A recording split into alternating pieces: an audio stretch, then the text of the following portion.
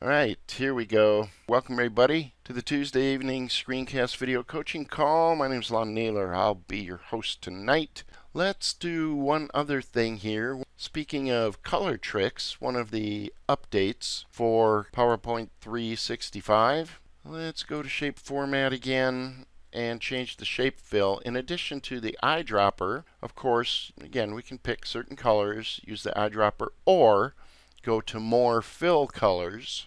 And traditionally, what you could do if you had a color value, you could enter in the RGB value. Well, apparently Microsoft is awakened from their brain dead coma, and you can now enter a hex value, which lots of programs use and to identify colors.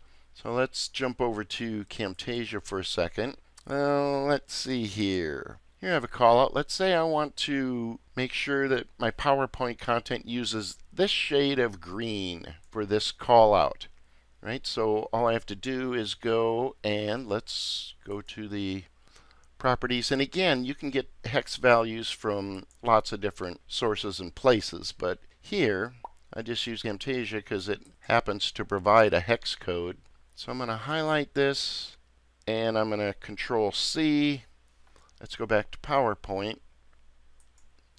And in the hex value here, now, like magic, we can now enter a hex value.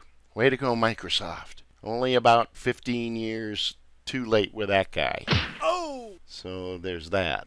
All right, couple of quick PowerPoint tips and tricks for you. Does anybody have any other questions? Questions or comments? Leave them. I love them. And don't forget to subscribe if you want more stupid tricks and stuff. Okay, I think that's it then. Hopefully you guys found some of that useful. I'll get the replay out. Everybody have a good one, and I'll talk to you all later.